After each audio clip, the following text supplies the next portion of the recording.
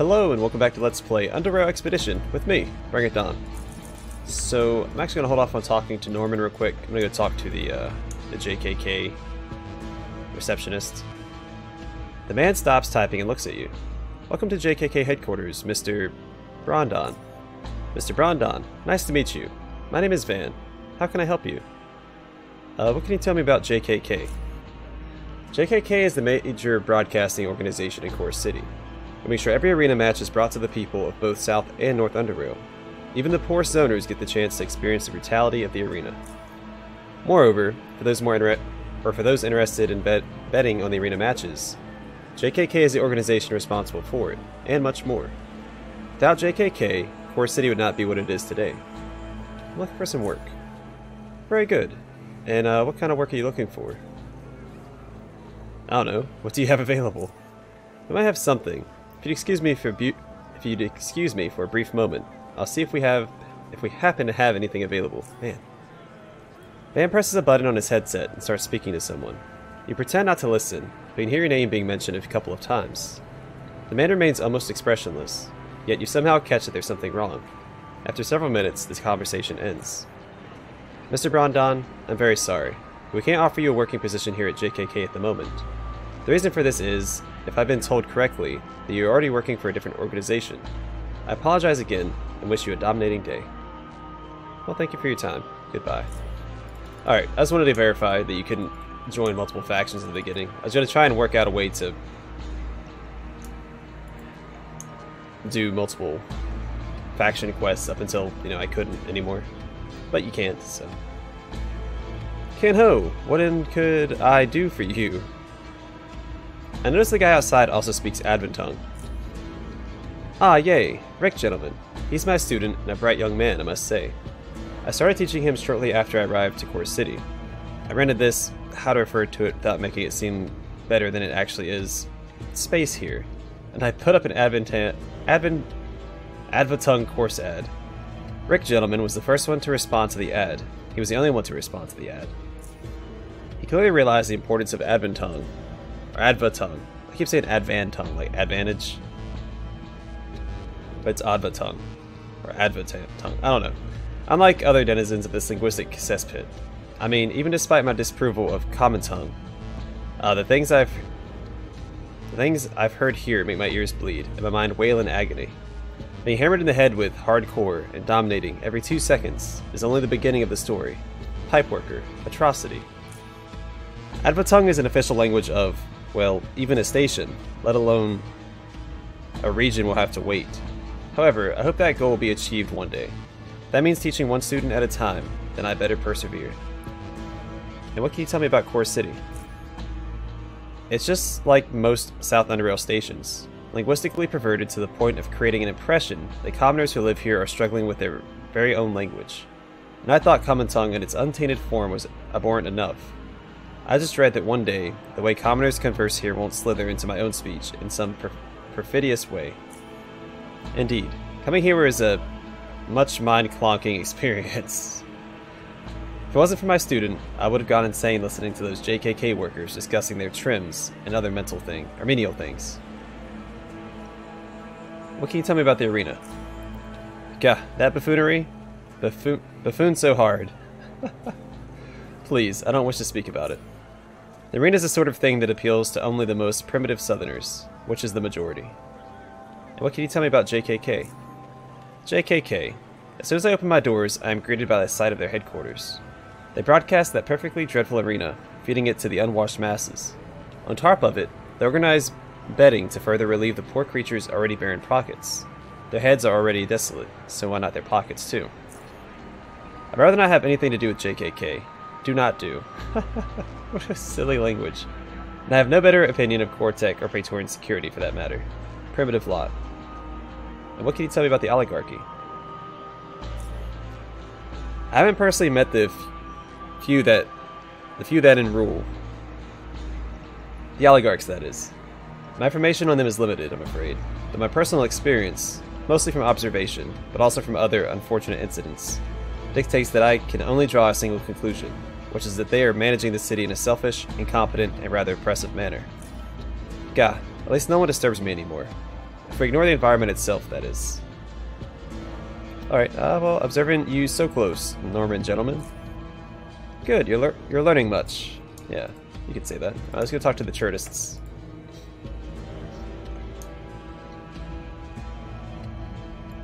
Minister Percival.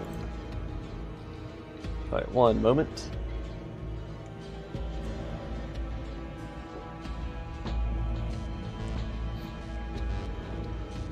You find yourself in front of a man wearing beautifully ornamented robes. He stands tall and confident, with a chiseled face and radiant green eyes most would kill for. What is most striking about him is his unusual stare. It appears to be constant, never-changing, neutral, but every time you see it, you perceive it in a different manner. One moment, it strikes you as benevolent, wise, even paternal. The other, it makes you feel exposed and apprehensive. He projects his voice without effort, and speaks in a calm, non-rushed manner with a slight drag at the end of each sentence. Tchort is evolution, brother. I am Minister Percival, and I'm a member of the Institute of Tchort. Fear us not, for we mean no harm, even though our appearance might suggest otherwise. Does he have... That's not hair. Is he a Twi'lek? He might be a Twi'lek. The robes look pretty neat, don't worry about it. Yeah, try not to have any prejudice based on appearance. Prejudice is destructive to humans. I'm glad you haven't fallen in that trap. Of course, if what you say is true. Still, one can't fail to acknowledge the potential deterring nature of our clothing. Our uniforms are usually described as disgusting or creepy, but as I've said, prejudice can rob someone of wisdom. On the other hand, we have an unmistakable and distinct appearance, something we embrace to symbolize the regenerative cycle of Tchort itself. Now it lies in deep caverns, formless, rebuilding itself. Once ready, it will manifest into a new, improved being, adapted to this world. Our robes honor this alteration, for we too are undergoing change, and once the robes are removed, we will reveal our new, improved form. Alright, sounds interesting. What can you tell me about this Institute of Tchort you belong to? The Institute of Tchort is an institution devoted to Tchortism and was founded by BringItDon, who first discovered Tchort nearly a century ago. Tchortism is an ideology centered around Tchort, a being that possesses and brings us immense knowledge and is the key to advancing, evolving the human race to new heights. Literally. He smiles. Scientific investigation lies behind everything we do. We study the creature and its complete genetic makeup and learn from it. Then we apply the knowledge in practice. Tell me more. Tickled your imagination. Good. Tchort exists as a physical being, observable, tangible, yet not able to fully communicate with us in its current state. But it gifted us with its flesh, and through scientific investigation, as I've already mentioned, we discovered that what was previously thought to be junk DNA actually contained a genetic code that serves as a sort of backup for the creature. The explanation is lengthy and requires a bit of time, and will. Well, that's fascinating. Glad you're finding it interesting. He makes a brief pause, then continues. You know what? We hold lectures about Tchortism here in Core City. If you want to learn more, come and attend one of these lectures. I think that's a more effective way to comprehend the subject. Proven. He smiles. Have you perhaps met Professor Norman Hack? Indeed I have, unfortunately. In my opinion, that man is a pseudo-intellectual. While he might possess certain knowledge, I can't dispute that. His arrogance is the only cause for creation of that abominable language he calls Advatung. According to his own words, Advatung is supposed to be a linguistic paradise. Yet it's a mockery, a devolution. Please, just observe the construction, the pronunciation. It pains me to even think about it, or think of it. And what can you tell me about the oligarchy? The oligarchs allowed us to be here under their protection. We're allowed to propagate knowledge uninterrupted. While there are certain matters regarding them which can be commented on, I'd rather avoid doing so. It would be rude to our hosts, in my opinion. Have you perhaps been to Hardcore City Bar? I haven't personally been to this place, but some of my brothers and sisters have. It seems very devolved. They do it mostly to discuss Tchortism with as many people as possible, which is understandable due to the popularity of it. Devolved. Well, degenerate, decadent, something that has passed into a worse state. It is a common expression among us Tchortists. What I found peculiar, though, is that the missionaries absorbed several local terms there. For example, I've heard phrases like, "That's freaking hardcore," or "zone out," being uttered by them in a worrying number of occasions. If this trend continues, a certain form of intervention might be necessary. You understand Core City's slang sounds very unfitting for a Tchortist. I met one of your guys in Foundry, but he seemed pretty derailed. If he seemed, derailed, then he probably is. Help you realize that some madman's behaviors shouldn't reflect on the doctrine of the group he claims to be a part of. If you want to learn about the true magnificence of Tchortism, seek me or any other proper Tchortist missionary. Let's see. Yeah, I'd like to attend the lecture you were talking about. Very well. Or as some of us Tchortists would say, Apex. We'll be holding a lecture quite soon, in fact. If you wait just a bit for others to arrive, we will be able to begin. Alright, let's begin the lecture.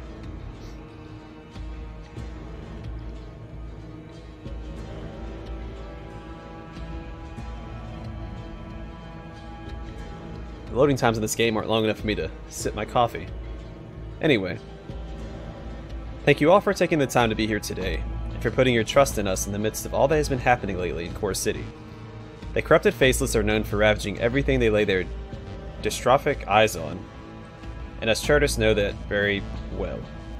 We have a long history in dealing with those monsters, and have always opposed their foul ways. Okay, I'm gonna take a stab in the dark here.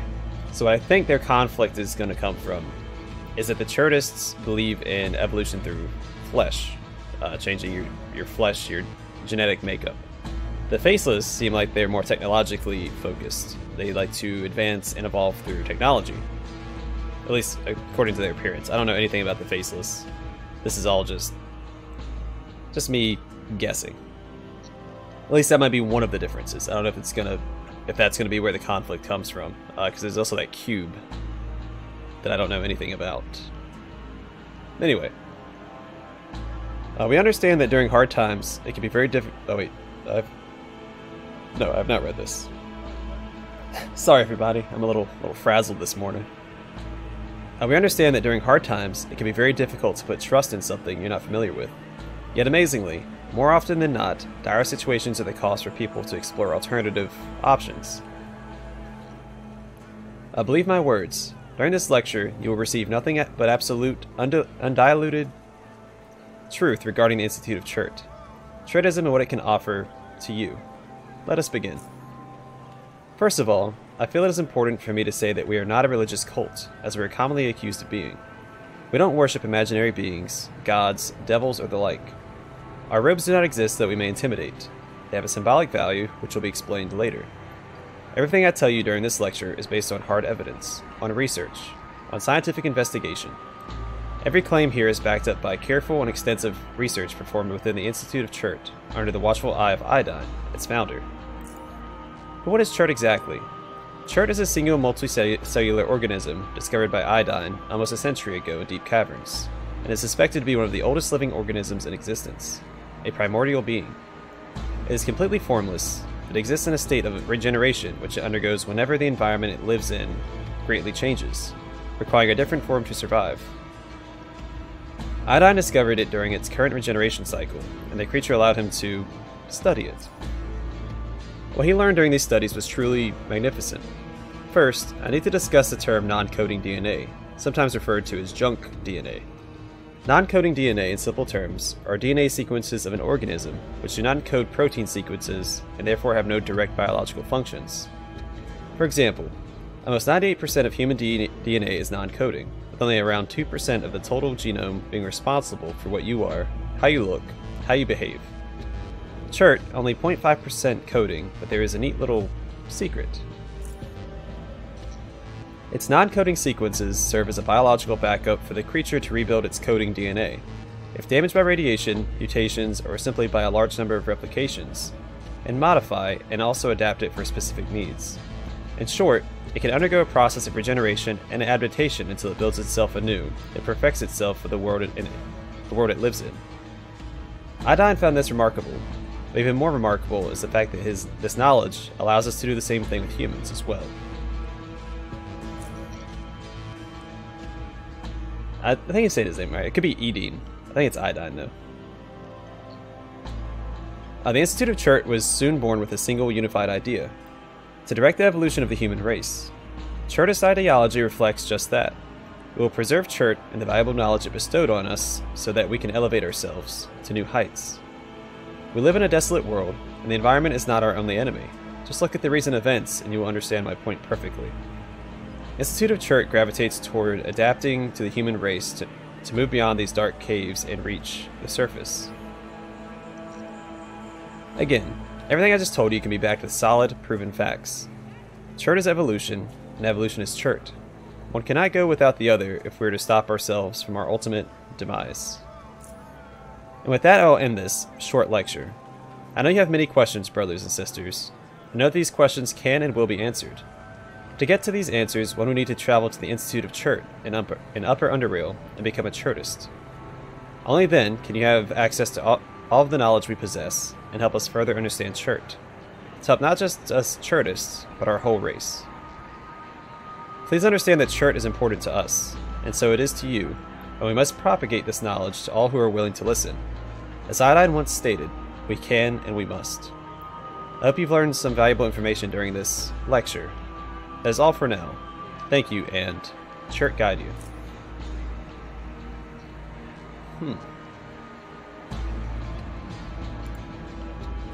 Tchort is evolution. How may I help you? I wanted to talk to you about the lecture. I see, brother. Tell me, did you enjoy it? I thought it was rubbish. It was rather interesting and really got me thinking. I'm very pleased to hear that. As I've already mentioned during the lecture, if you want to have unlimited access to our knowledge, you could visit us in Upper UnderRail. Lines and lines of people stand in the Institute's courtyard, waiting to be accepted as members of our institution. While the competition is strong, those who possess certain traits will always have an advantage. Please consider it, brother. Alright. Interesting, okay. I like the concept of the Institute of Tchort, how they worship an actual thing they found. Alright, so I need to find Joe DiMaggio. No, whatever his name is, Joe De Pacino. I'm gonna go talk to Mo. And then I'll go to the Hardcore City Bar, which is probably the first place I should go. Oh yeah, and we can talk about Zilla. Everyone likes eating at Moe's. What can you tell me about Zilla? Oh wait, I can also talk to John the Beautiful. My bad. I should talk to him about this. Oh, Zilla. There's not much to say about that derailed woman. She used to have a stall just across from mine. I don't know why she chose that location, since I already had mine set up here. She had nothing special to offer, and yet she wanted to compete. I had more customers, naturally, because my food doesn't taste like it was soaked in siphoner fat, but that crooked teeth nightmare started acting all derailed. She yelled at me for somehow stealing her customers. I mean, what? She didn't pass the opportunity to kick my stall a couple of times. The Praetorian Security enforcers got her out of here soon after that. All hardcore. She had to move to Upper UnderRail Station from what I've heard. Meh, I don't care anyway. Good riddance. Huh. Yeah, 'cause she made it sound like there was a, what's he have spinning right here? Is that meat? Oh, I can investigate it. The crispy glistening meat beckons you closer. Huh, neat. Alright. Let's go talk to John the Beautiful.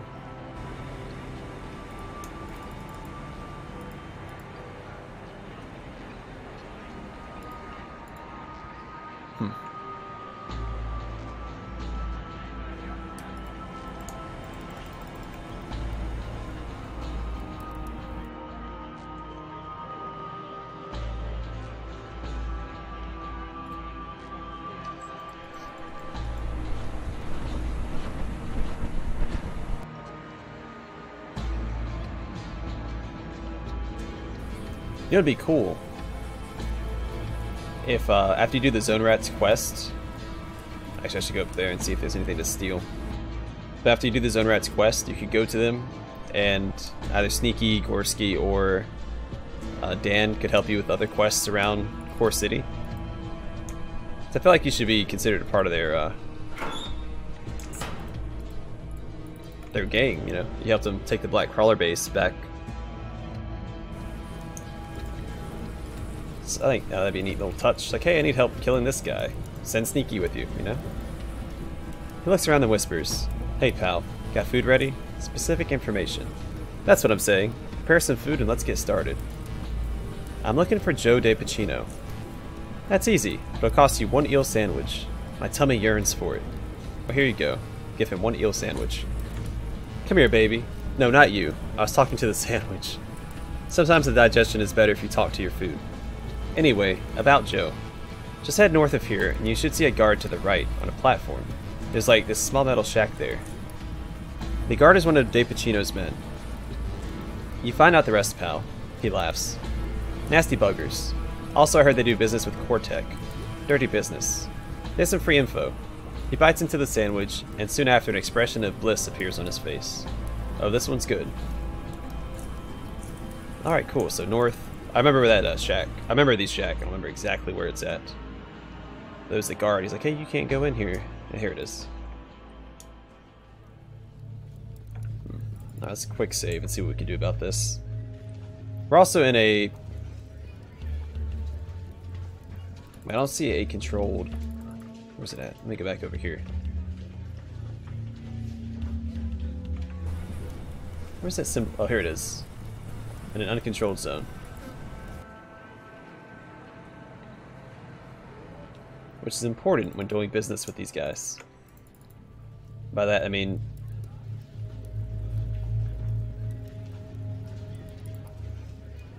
Yeah, no, I'm gonna fight you. Well, I regret every second of that. Alright, come here.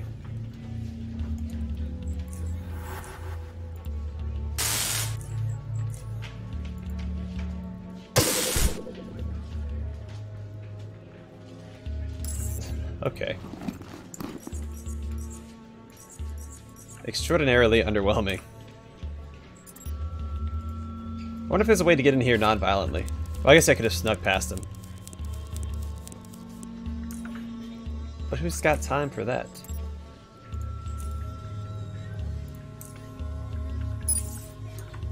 Alright, quick save, and then in we go.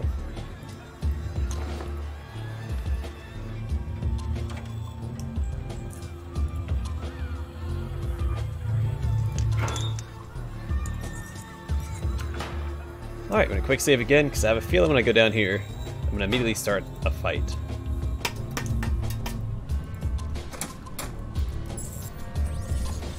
Yep, that's what I was afraid of. Alright, so there's a power box I can go turn off. That'll reduce their accuracy.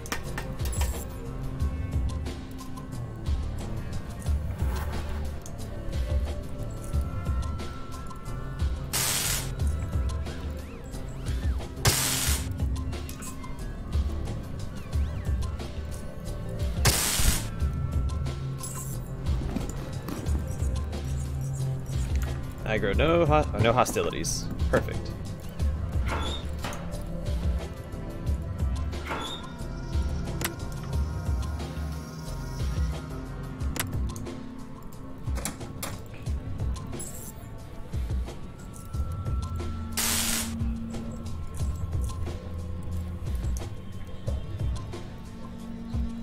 Well, that doesn't bode well. Let's just swap spears. Oh well. We'll get him this time.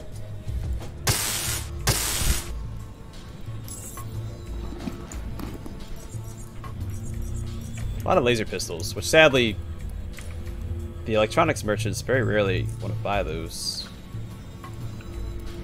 I'm gonna quick save again, turn on my shield, and we're gonna sprint into this this room. Oh, there he is. Oh, this isn't gonna be too bad.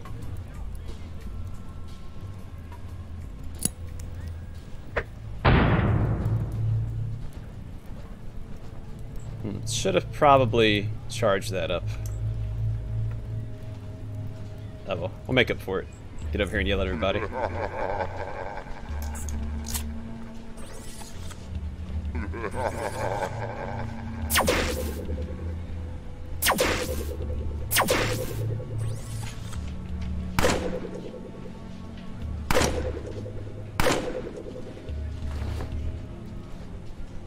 You know what? I'm gonna reload this real quick. I need EMP grenades. Cause screw dealing with the Alright, let's quick save again. Actually, let me eat something as well. They all have different damage types, so I think I might just increase my health by 20. Just something to burn through some of my resources. Oh yeah, charge my darn taser. That's a big deal. Alright. Once again, quick saving, and then back into the fray. Let's go.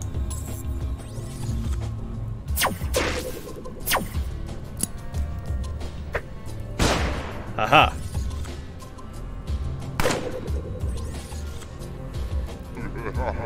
I don't like how he went last there. So I need to take damage after he uses that on me, so I don't... Well, I'm back now.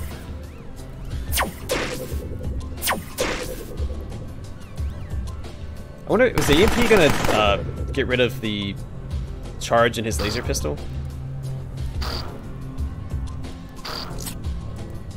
That's annoying. That's a lot of damage. Alright.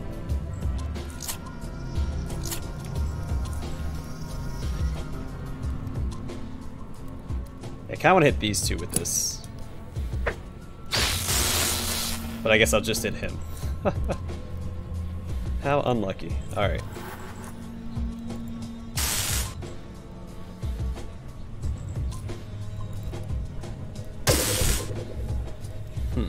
Alright.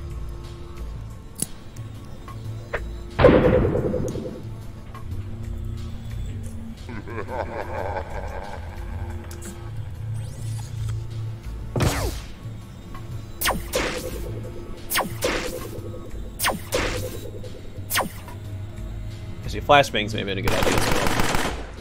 Also, cutting back this way probably would have been a good idea.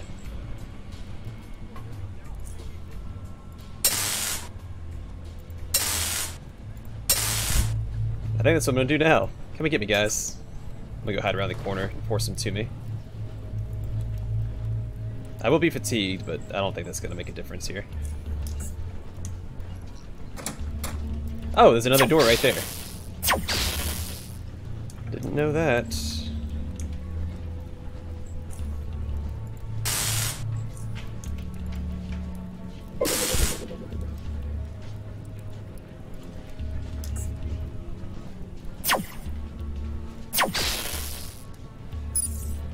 Wait, why didn't he get another turn? What?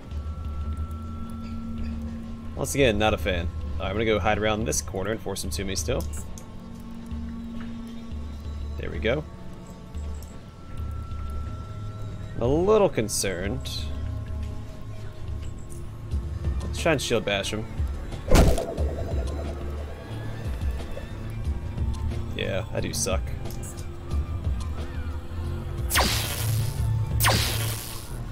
Alright, I should be able to tase him this turn, so no big deal. And then, give him the old stabby stab. Alright.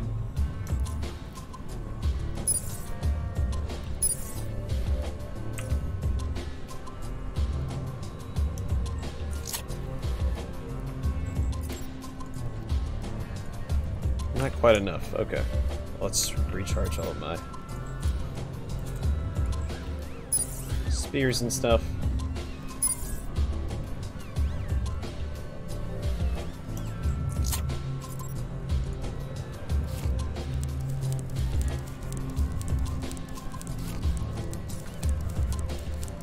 Makes sense though, because if he deals with core tech, he had access to all those energy shields and stuff. So.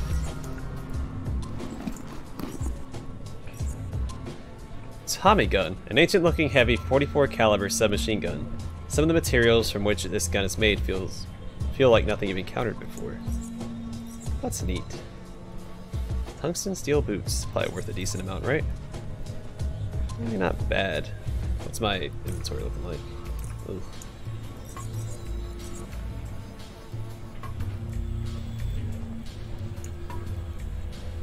You know what? I don't need to grab all this stuff.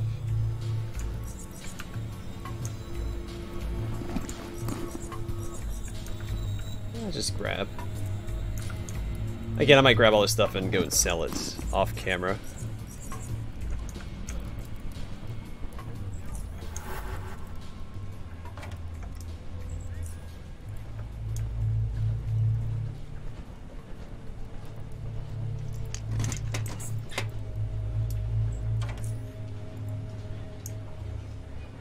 I didn't see that barrel over there earlier.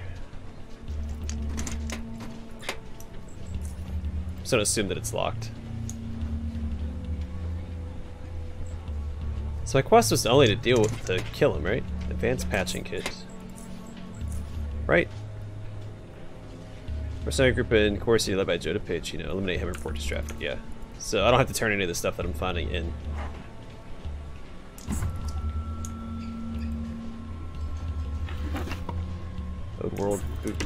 Old world booze bottle. Cannot talk. Alright.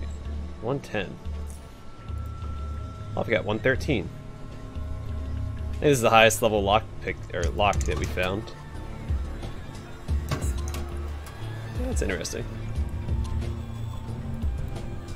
Alright, well I think I'm gonna call the episode here.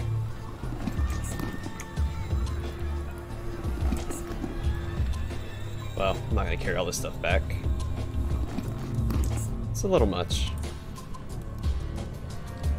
Like, that's not worth anything. That's not worth anything. This is worth 10,000. Well, it has a value of 10,000. That's probably worthwhile.